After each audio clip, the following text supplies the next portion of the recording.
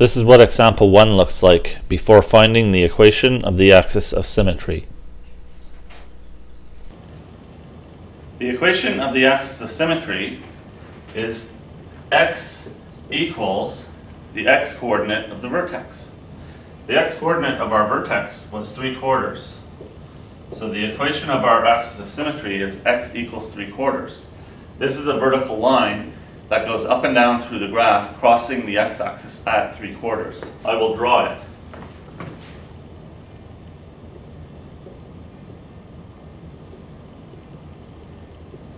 And I will label it x equals 3/4.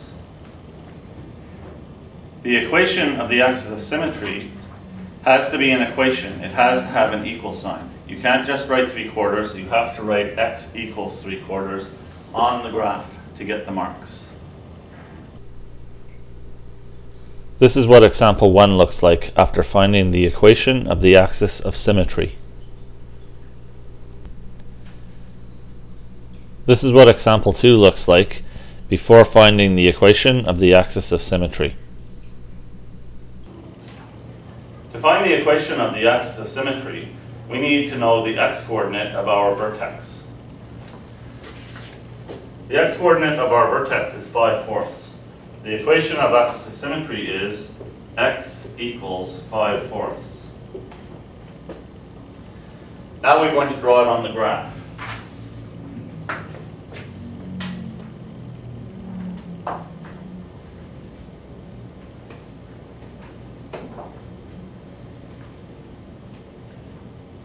The equation of the axis of symmetry is always a vertical line that goes up and down through the vertex.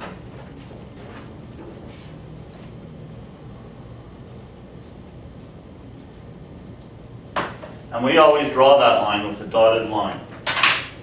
Also, we make sure to label the equation of axis of symmetry on the graph.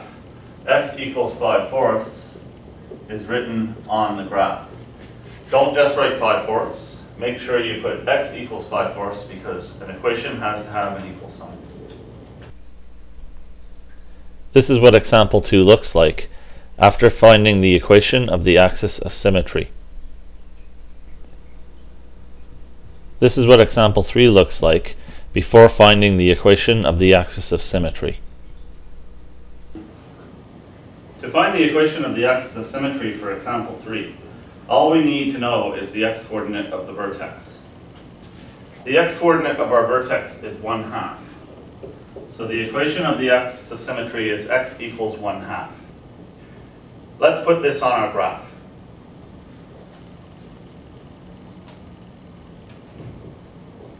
The axis of symmetry is a line that goes straight up and down through the vertex.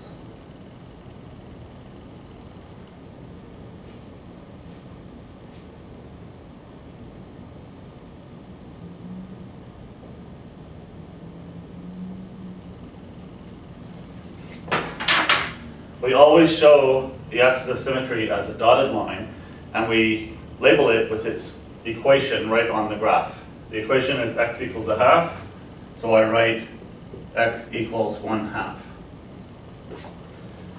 This is how you find the equation of axis of symmetry for example 3. This is what example 3 looks like after finding the equation of the axis of symmetry.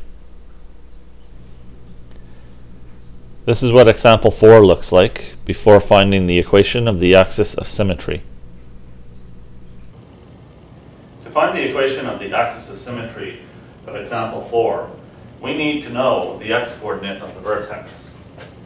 The x-coordinate of the vertex is 2. Therefore, the equation of the axis of symmetry is x equals 2. Let's put this onto our graph.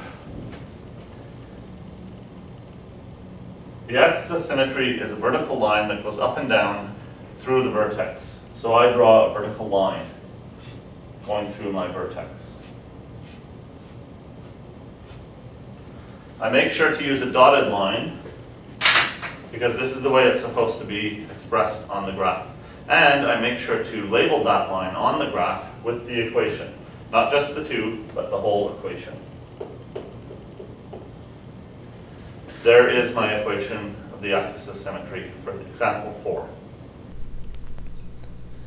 This is what example 4 looks like after finding the equation of the axis of symmetry.